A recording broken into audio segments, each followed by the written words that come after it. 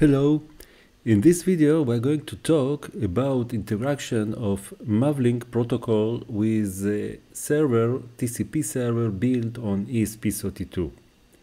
MAVLink is a very important and very broadly used protocol, mostly used for drones. And as such, for the last years, he became very popular even in beyond of the drone application.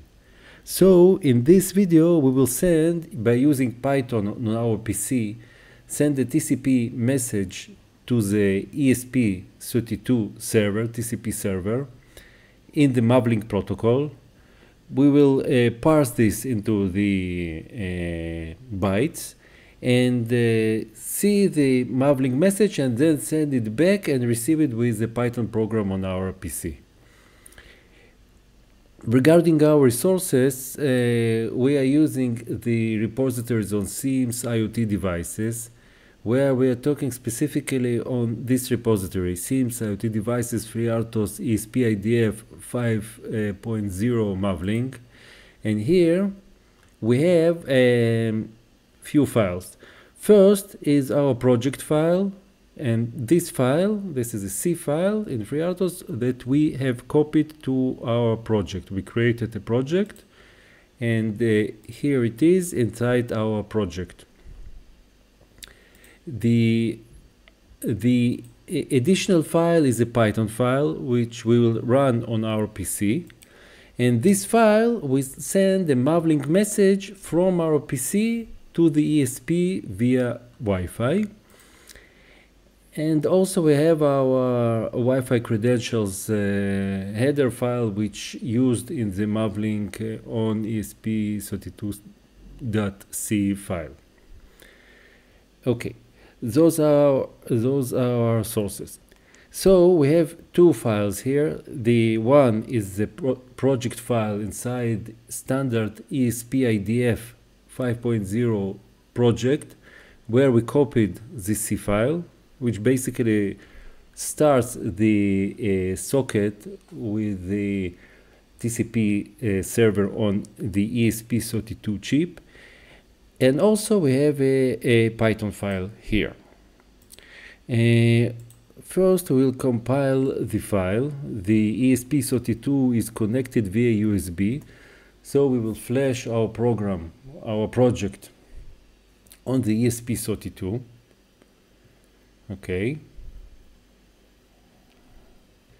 and basically this file is the same file which was used in the socket video series with some adjustments, and we used quite extensively in our last videos for Modbus and so on, this kind of solution. Okay, so the server is running on our ESP32. This is the IP of our server, and this is the port of our server, which is open, and the socket is listening. Now we are using our Python file and we are running it. We will, after the demonstration, go over quickly on the over the code. First we received the message as the heartbeat message. This is a MAVLink, simplest MAVLink message was received, and then we have received back the parsed MAVLink message here. Inside our ESP we received this message, which was built from the header and the payload, and sent the same message back to the Python to the PC, which was received by Python file, and this is the message that you can see here on the screen.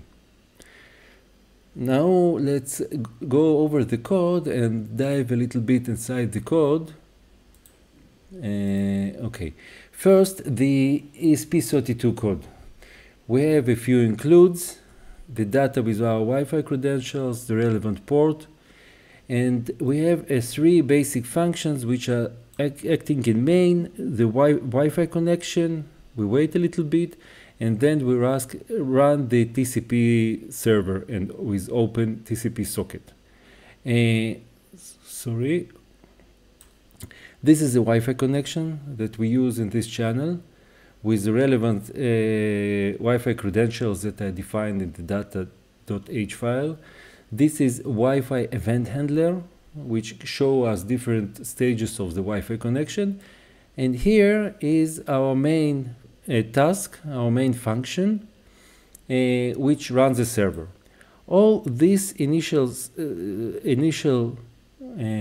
part of this function is a standard ESP server, which was discussed extensively in multiple videos.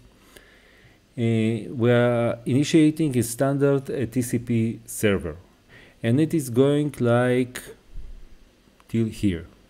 Here is a different part, which is a MAVLink connection. First, we receive the file, parse it, and present it with appropriate names each field. Each field here is unsigned int, so it's like 2 bytes, and we have like 17 of those. Then we wait for a second and copy the received RX message to the TX string, and then send the same TX string twice.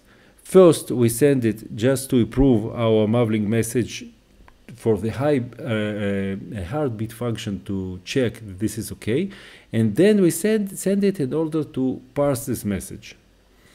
In this video, we are not closing the connection to allow this server to function continuously.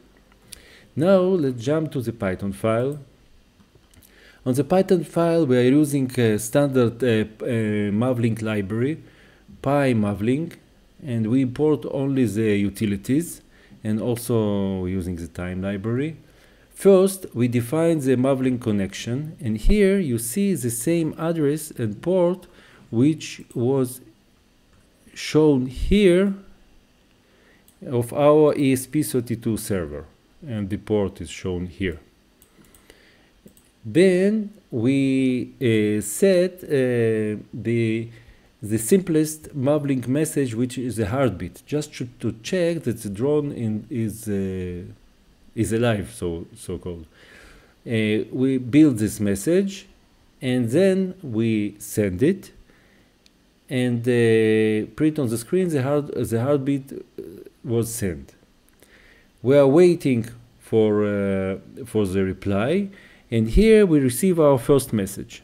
After reception of our first message here, we put the heartbeat received, and then our second message, which is the same, is shown and parsed on the screen inside our Python window. So it's a short video just to show you how we can send and receive a simplest MAVLink message from the PC to the ESP32 via Wi-Fi. Thank you.